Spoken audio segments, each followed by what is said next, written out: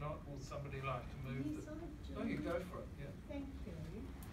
Let me just get myself turned on there.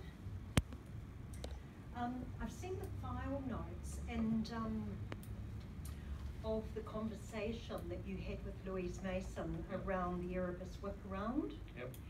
And I'm confused, and it'd be really helpful if you could just clarify for me, because in it says you did talk to the ministry about the direction of the Erebus vote, then it says you didn't, and then it says you spoke to the mayor's office.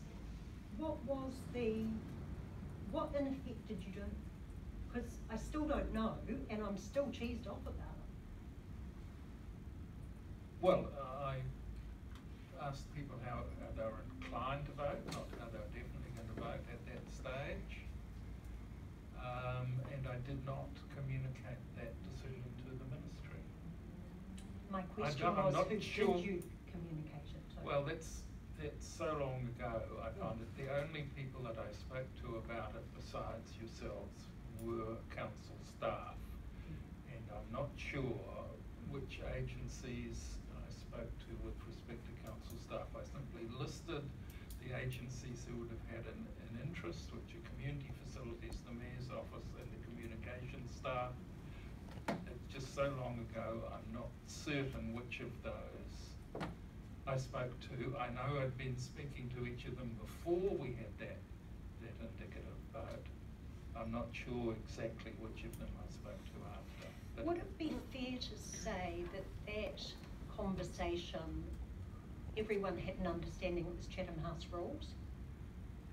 In what sense? In that it was a closed conversation. I don't know, it was a workshop.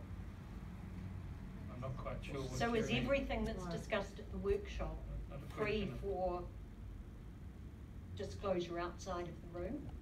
No, it wasn't confidential. Okay. I mean, we could have said It would have been very helpful if prior to that whip round you said, I'm seeking this information so I can give it to somebody that's going to pass it to the ministry. Well, I didn't know whether anyone was going to pass it to the ministry, but I thought I'm just identifying the sort of parts of the council who are very interested in the likely outcome and acknowledging that I may well have communicated that indicative vote to somebody from those three places. And then magically they withdraw their application with landowner approval. Anyway, the other question that I had in your capacity as chair is the board resolution on the 3rd of November